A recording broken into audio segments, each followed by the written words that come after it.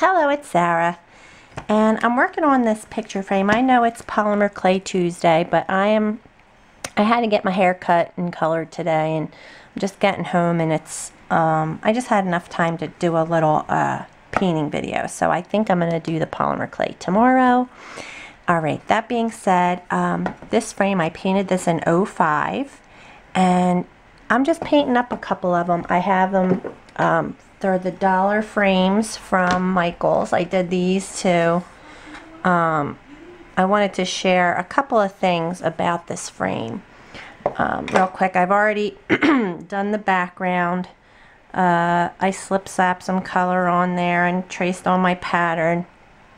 And base coated everything. So I really just wanted to do a little bit of floating, but I also wanted to share this technique that I like to use for and I call them bricks because they're not really checks, they're more of a half a square, they're more rectangular. So I'm using a really nice flat brush. This is a number 10, but it's an American painter, and they're all different. Each company, they don't keep the size is always different depending on the company. But I've got some water in my bristles, and I'm just loading this brush up with my middle value pink. I have 3 values of pink that I'm using for this piece, and so I'm using the middle value, and I'm just gonna put some checks on here, and I'm gonna start kind of on the bottom and just pull and let the brush do the talking here. Really simple. You know, you could stencil these on. That would be perfectly fine. But why not just use a brush and make these little checks? You know, these look a lot darker than the very first frame I did, but that's okay. Maybe I didn't water my paint down. It actually is a color called peony, and I didn't have peony. So I'm using raspberry, I think. Yeah, raspberry in the Ceram coat, Delta Ceram coat. So Maya's playing Jurassic Park on the Wii. So that's what all the screaming is about, I promise. So yeah, so that's basically a really quick and easy way to do checks. And you don't have to do them all over the place. Like, it's just for a little added. So I could do 3, but I could just do 2 here maybe and skip it. It doesn't have to be perfect. And as I say that, I take some off. But so the next technique I'm going to do is going to be floating.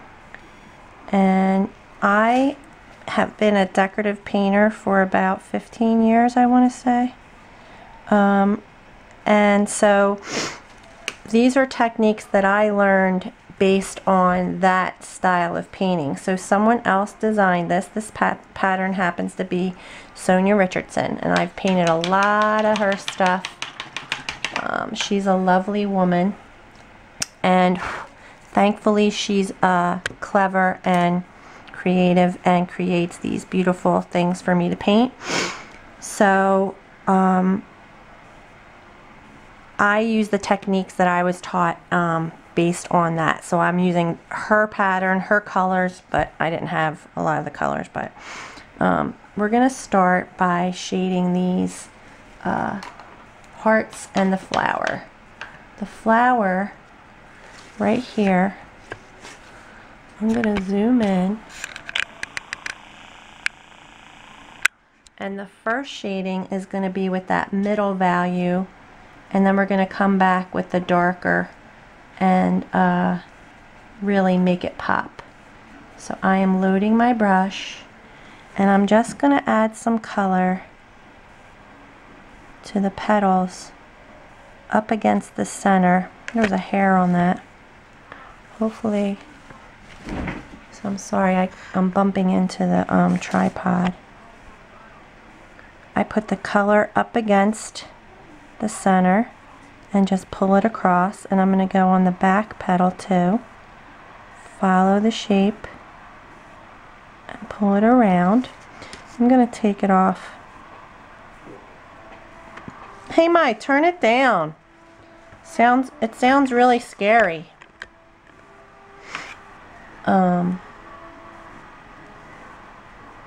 She might not be able to because she's focused. So I have color all mostly on. Alright, I'll have to show you how I'm loading the brush. That's a big part of it. So let me do that.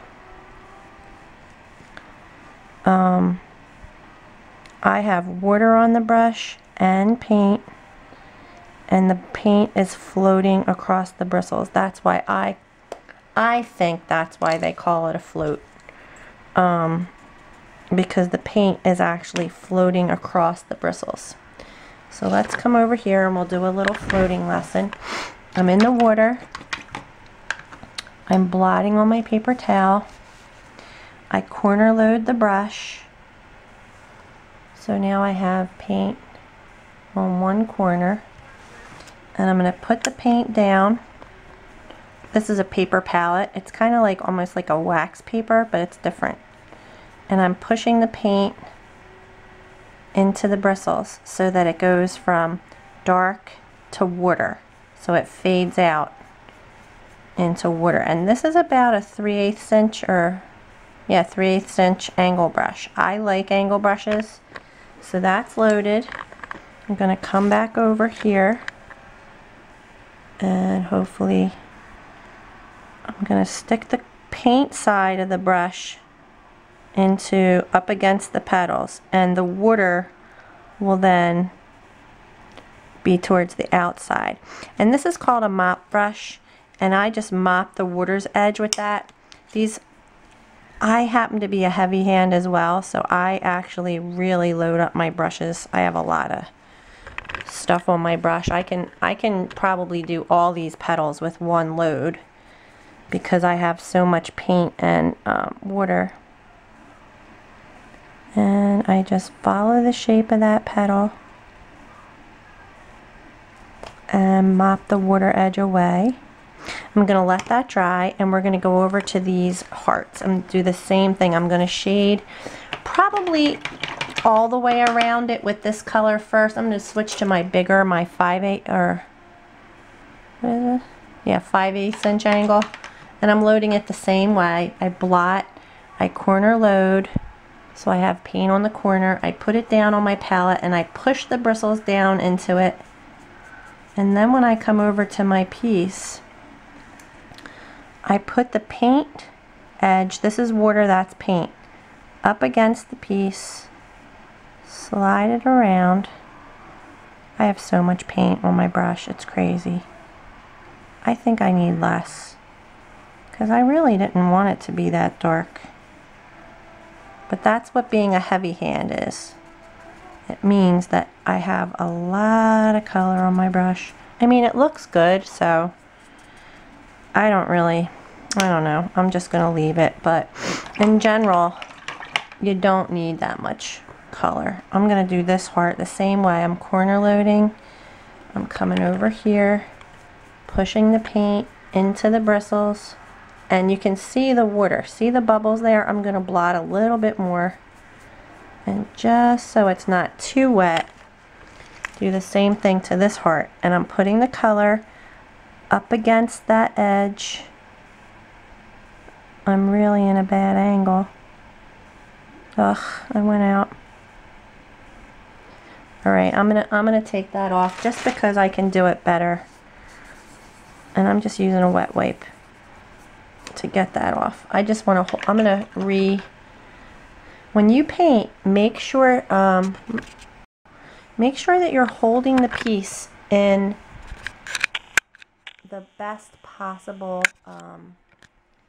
position for you to get this. So like, as you can see, I've zoomed back out because the tripod is actually right here, and the frame, I couldn't get in there the right way. So now I have the perfect angle to put my brush down, Scoop it around along the edge of that heart, and I'm turning my brush to keep the paint along the edge and the water to the inside so that I can mop the water's edge, and I'm tucking it up against this, and then I'm going to feather it out. And I like that it left that line there, but that's where I put my brush down. I like that because it's a heart, like I'm almost going for that.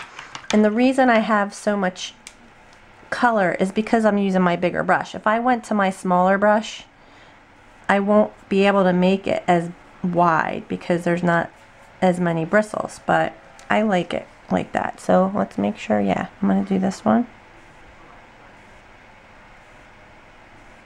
I know you can't really see the shape of the heart because I've erased all of the tracing lines, but it's basically that side. I'm going to do the same thing with this butterfly up here. I have some raw sienna. And you know what? I just loaded this big brush up with raw sienna, and so that means I'm going to have a lot of color. Don't really need that much, but it looks pretty, so that's why. Really, I'm just saying I could use a smaller brush to get less color, because I load this big brush compared to this one. I mean, it's not that much bigger, actually. But, so that's that. I'm going to put the dark blue on the outside edge. I'm going to do my leaves. The leaves, I need a dark green for that, the evergreen. And it's not completely opaque, but this shading is going to cover up all that, so I'm not worried about it. And I am going to use my smaller brush for this because I can always go back in. I'm just going to establish some lines here, and so hopefully you guys will be able to see what I'm doing. I'm loading the brush again. I have to go underneath here.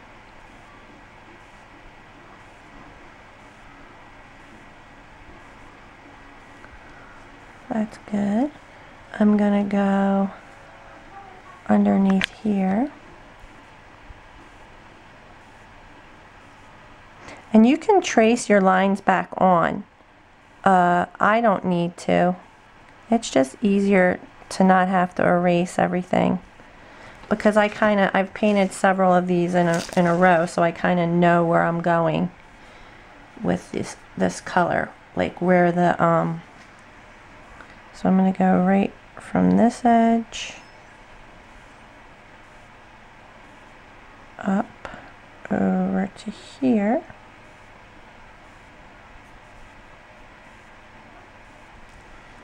And that is kind of, I went off a little again.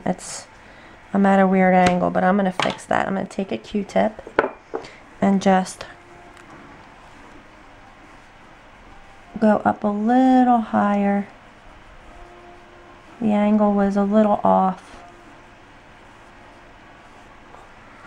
Now I just need to establish the stem. The stem goes down both sides, but I'm going to let that dry. You always need to let floats dry in between, because if you don't, you'll pick up what you just did, and that is annoying. So the other thing I wanted to say is floating is a tricky technique. Don't expect to do this the first time. It isn't something that just is a natural type thing to do. So, I mean, I've done this for years and years and years, but I think if you practice, you should be more successful each time. When I first started, I mean, obviously, I wasn't great at it, but you get better. Let me talk about this mop brush. This is a Maxine's mop. I think they sold these at AC Moore at one time, but you can get them online. Maxine Thomas developed these, and because she's a floater, her style is very much, she gets all her shading and highlighting with floats. So having the right tools is also important. This palette paper that I'm using is a great, I mean, I could kind of load my brush on my Tim Holtz mat here too, because it has that slick surface. So use that if you want before you go out and get a paper palette. And I'm keeping the color edge up against the edge of the heart, and see how I'm turning my brush so that the water stays on the inside of the heart, and then you just pull it down, and then I'm just going to mop from the water's edge in to just soften it up a little bit.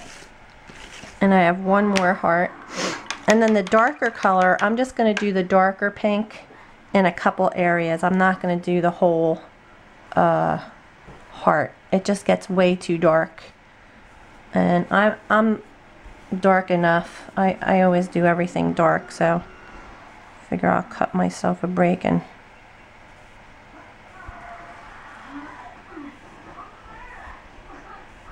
so I'm gonna do a light switch cover tomorrow, I think, in polymer clay. We just redid my son James's room, and I just thought it needed a light switch cover to jazz it up a little. So there you go. So that is just a little floating sampler. I'm going to go in with the darker color now, the Mendocino, and show you how I really make these petals pop on the flower. And I'm going to use my smaller angle brush. This is a 3/8 inch. I'm still corner loading, and I'm blending it into my brush, or pushing the color into my brush, and then I'm going to just hit it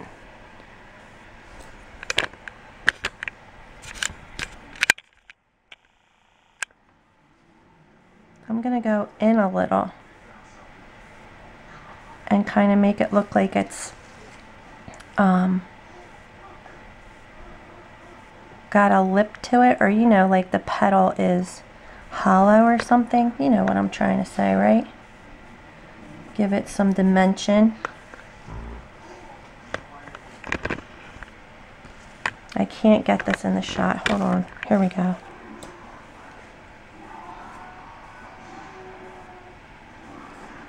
You hear those dinosaurs?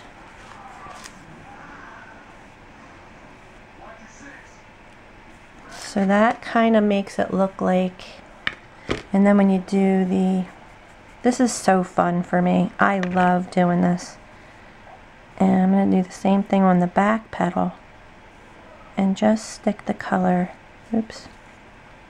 I kind of couldn't see what I was doing, and I went over the other petal. Don't want to lose the shape.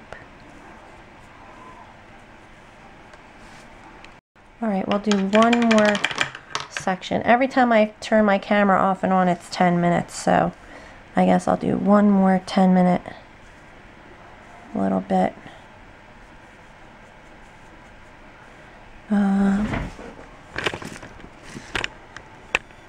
Making sure I'm in the shot. I think that's a hair. I don't know.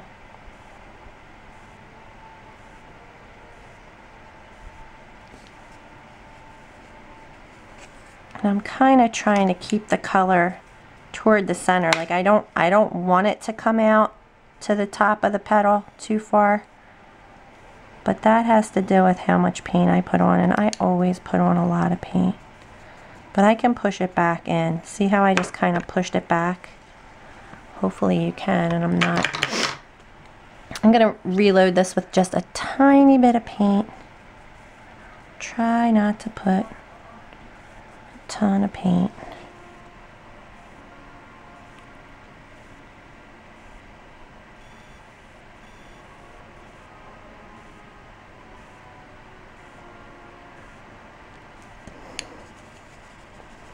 And I'm just taking these bristles and kind of pushing the water back. So that looks pretty good.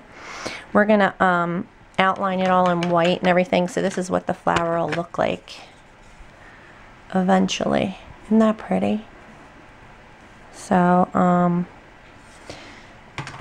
this is the techniques that I use. So for the hearts now, I'm gonna go back in with a darker pink, but I'm not gonna do it everywhere. I'm just going to do it on the left side for now. I'm just going to, and I'm using the smaller brush, so hopefully you'll be able to see the other color as well as this dries. That was a terrible, I didn't have enough water at all.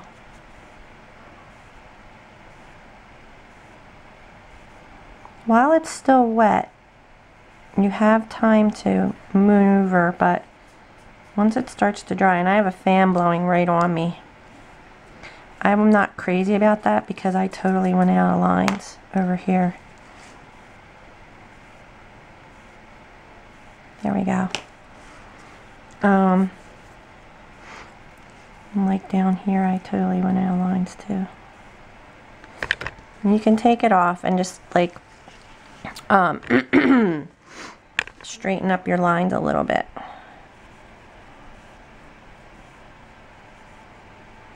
And it's always harder for me when I'm on camera, so I'm going to do this. This is a good angle for this medium heart. And I'm using the darkest pink what I have, which is actually called Mendocino Red. And I'm loading my brush. This is the smaller angle. I'm going to slide it up this way. Hopefully you can see the water and the color, and I'm just going to leave it in that corner. And I think I'm going to do the other side of the heart the same way, like right here. Just this little section, because it's going to get highlighted too. I'm going to pull that right there. That looks good. So let's see, maybe I'll just do that over here too on this big one, like just the top area.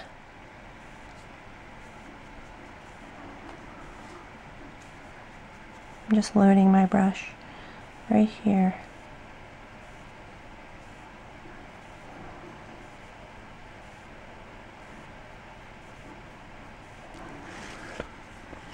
And just make that pop a little.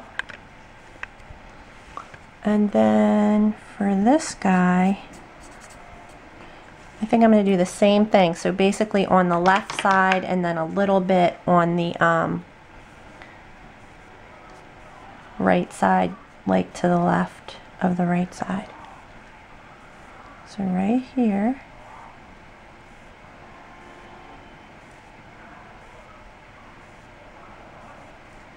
And then, even though I went out of lines a little, it looks good. I'm just using, I didn't even reload because I have so much water and paint on the brush. I can do it. Alright, so that looks good. Alright, let me just do another down this flower, the leaves. I'm in my dark green. A little more paint. I really want to establish, so I want to go from there to there. Do you think I can do that without a line stenciled on there, or it's a little crooked? I think I'm going to fix it this way.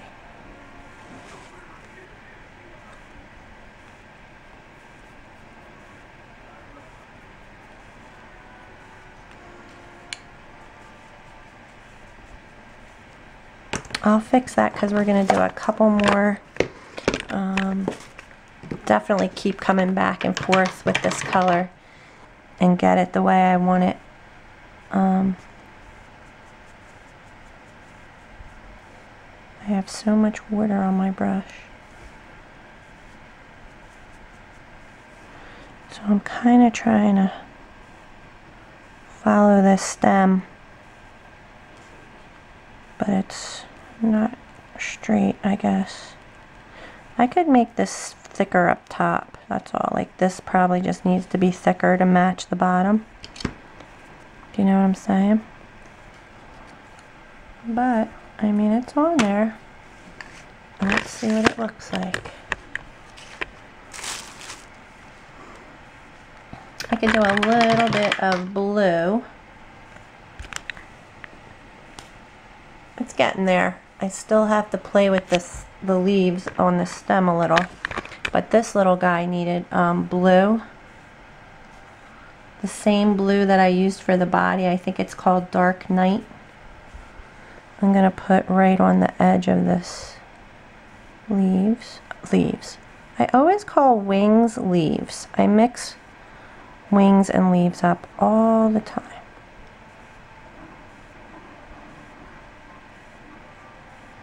And it kind of turns it green when you put it on top of the yellow, which is fine with me. I'm happy when they tell me what color to use, because then I don't have to think about it. I have so much paint from painting for all those years.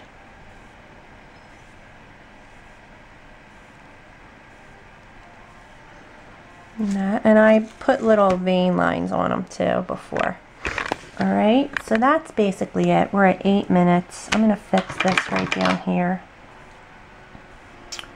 And I hope you liked this. I hope it was helpful. But practice makes perfect. You have to practice. You have to do it a lot. And I think you could just do some hearts, really. Hearts are a simple enough shape that you could just play around with hearts. I'm going to shade somewhere on this too. Probably on the bottom. I'm going to come up this side. I cannot see what I'm doing. I am totally behind this camera. Anyway. Alright, you guys, I'll be back tomorrow with polymer clay. Alright, thanks for watching.